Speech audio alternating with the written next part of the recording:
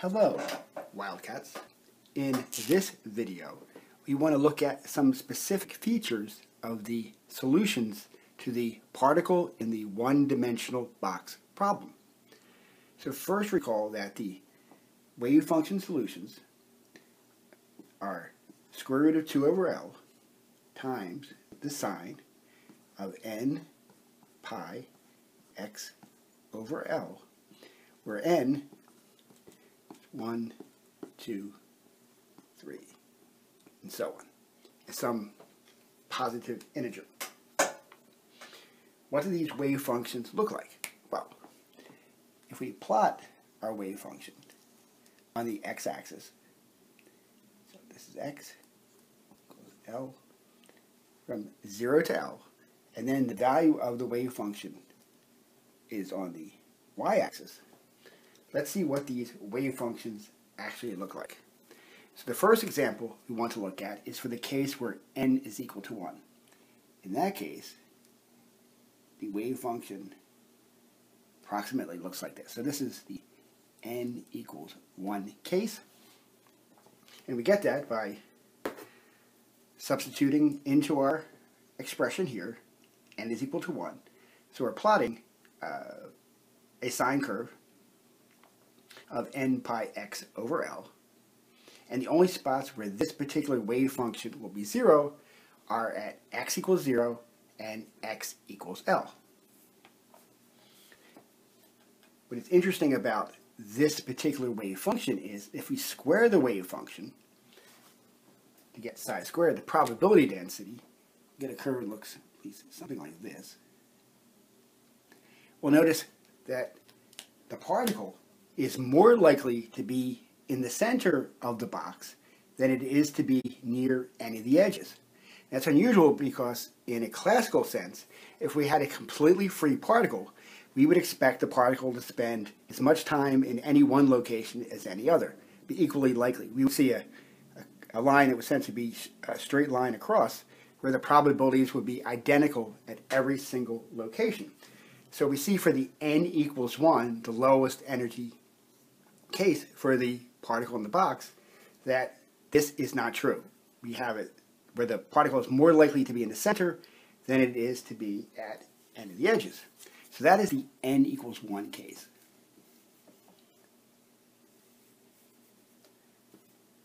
So the next higher energy level is the n equals 2 case. So for n equals 2, our curve is at least something like this.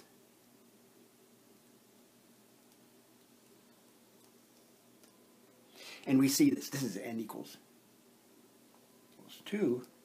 So with n equals 2, we have two half waves. We have one complete sine curve.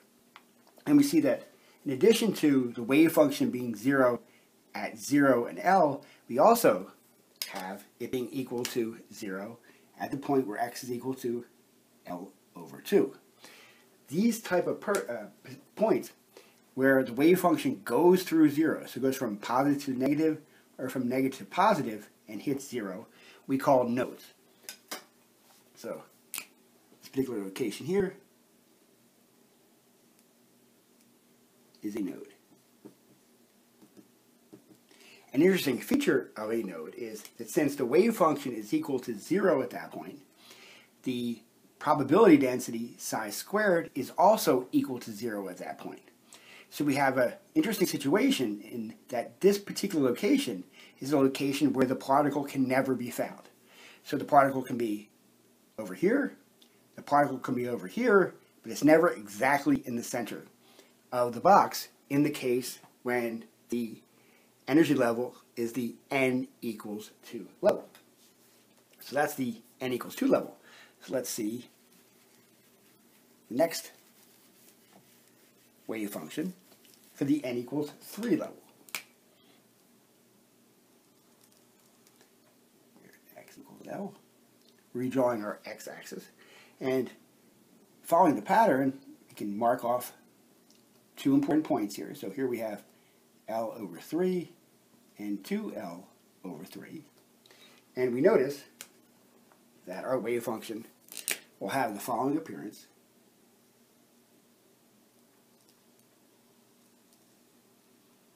So now there are 2 points in the middle of the box, not at the edges, where the wave function goes through 0. So we see that in this particular case, now we have 2 nodes. So this is the n equals 3 case, and we see that we have 2 nodes.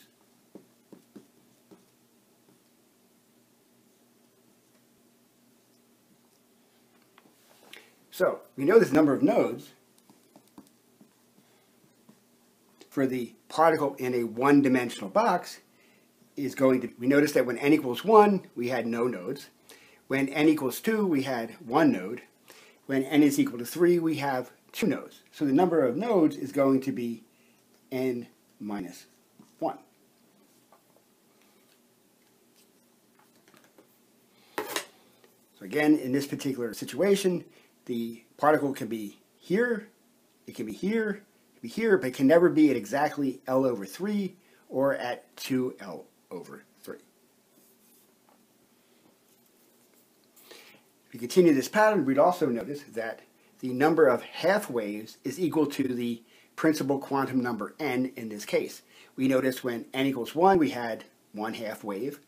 When n equals 2, we had a half wave and a half wave to have a full wave. When n equals 3, we see 3 half waves. So continuing this, we can generate a picture for the wave function for n being equal to any particular number. Now, the one final example I'd like to show is what we get when n becomes very, very, very large.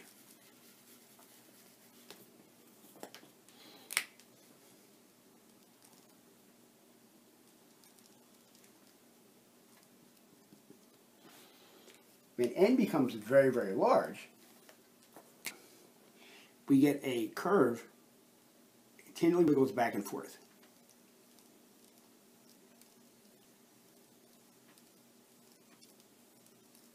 Now the interesting thing is, as n becomes infinitely large, it effectively turns into a curve that works into being a straight line. So it starts to approximate a rectangular region. And if we square that, we again get a curve that is essentially a straight line. And that would tell us that as n becomes infinitely large, the probability of finding the particle at any particular location in the box becomes the same, which is exactly our classical result. So what we can see is as n becomes infinitely large, that the quantum mechanical predictions begin to approximate the predictions of classical mechanics. I thank you very much for your attention. Have a good one.